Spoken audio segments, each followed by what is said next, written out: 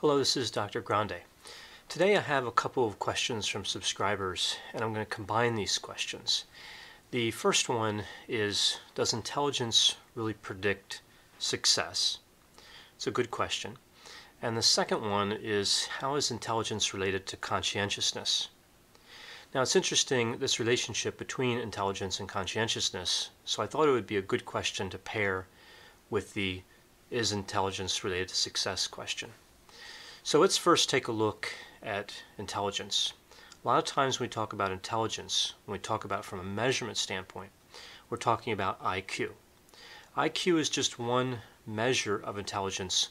It is the best accepted measure, and it is the most valid measure that we have. There are other measures as well, though. There's general mental ability, SAT scores, grade point average. There's a lot of other measurements we use to try to understand and quantify the construct of intelligence. Intelligence is extremely complex, but for the sake of this video, I'm going to use IQ. I'm going to say that IQ measures intelligence reasonably well. Now, does intelligence predict success? It does. Intelligence predicts a lot of things in life that we consider good. It predicts good mental health, good physical health, longevity, earnings, job performance, how high somebody will advance in organizations, how many times they'll be promoted. Intelligence is associated with a lot of good things. To pick one area in particular, when we think of success in life in terms of occupation, it's not unusual that we use wealth to understand success. So earnings, more specifically. IQ is positively correlated with earnings.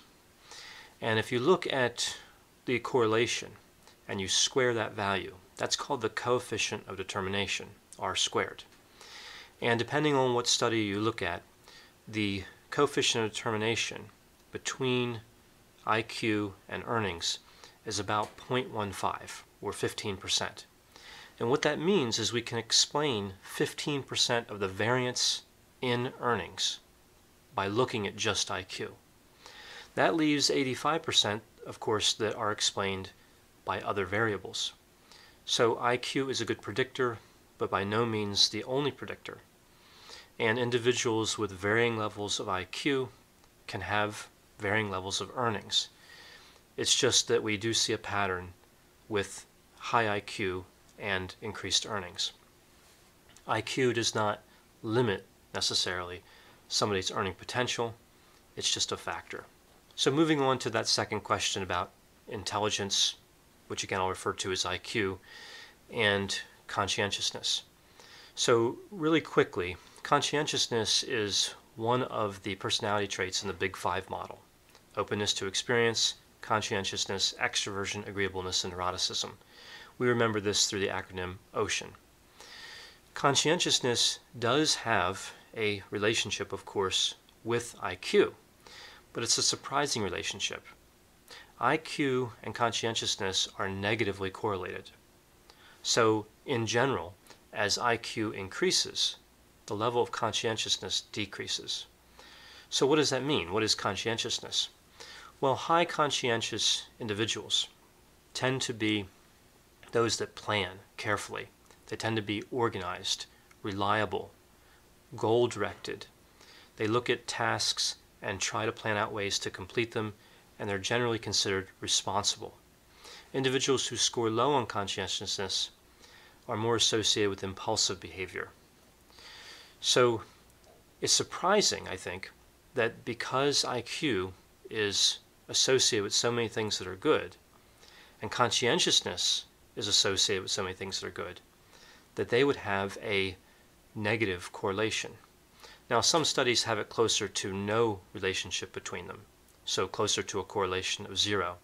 But either way, we would expect, as IQ increased, that conscientiousness would increase. It's a bit of a mystery.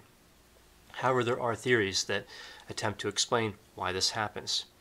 And they relate to this first question, which was, does IQ predict success? One of the most popular theories to explain the negative correlation between intelligence, IQ, and conscientiousness is that there's a compensatory factor at work. So what may be happening here is that individuals with higher IQs do not need to develop the conscientiousness components at an early age because they can use their intelligence. They can fall back on the intelligence. They don't have to be as organized. They don't have to plan as carefully. They don't have to be as goal-directed. Now we know that IQ is, of course, largely heritable, meaning it comes from a genetic component, but not entirely. And we know that conscientiousness is about 40% heritable. And we believe that the remainder, the 60% that's environmental, is formed mostly early on. Again, this is consistent with a compensatory model. In an early age, children are in school, children with higher intelligence don't need to develop the conscientiousness skills, the traits associated with conscientiousness, the facets. Individuals whose IQ may be lower still want to achieve, and they compensate through being conscientious. So they develop that personality trait early on. Individuals with higher IQs don't have to, and therefore don't invest that effort and don't become conscientious. So what this really gets at is that even though IQ explains a lot of success, conscientiousness explains a lot of success too. Of all the personality traits, conscientiousness best predicts earnings, job performance, being promoted, and a lot of other positive factors, just like intelligence. So we can look at it here as at least two routes to have a better chance of being successful: having intelligence or developing conscientiousness at an early age, having conscientiousness. Now, of course, many people who have a higher IQ are also conscientious. So we're not really looking at some sort of trend that affects every single person. This negative correlation between IQ and conscientiousness is overall. This is from studies with fairly large samples. That doesn't mean that any particular individual with a high IQ would not be conscientious. So what does all this mean in terms of achieving success, specifically earnings, which is only one way, of course, to measure success, but it's an easy way to measure. It can be easily quantified. Well, it tells us that there are many ways to become successful. Intelligence makes it easier to become successful in many ways, but it doesn't explain a large proportion when you look at all of the different types of ways to earn income. It explains, again, about 15% of the variance. That's larger than a lot of other variables, but it's not the majority. Also, we know that personality traits play a large part in success too. Probably there's a bit of luck, a bit of random error in there as well.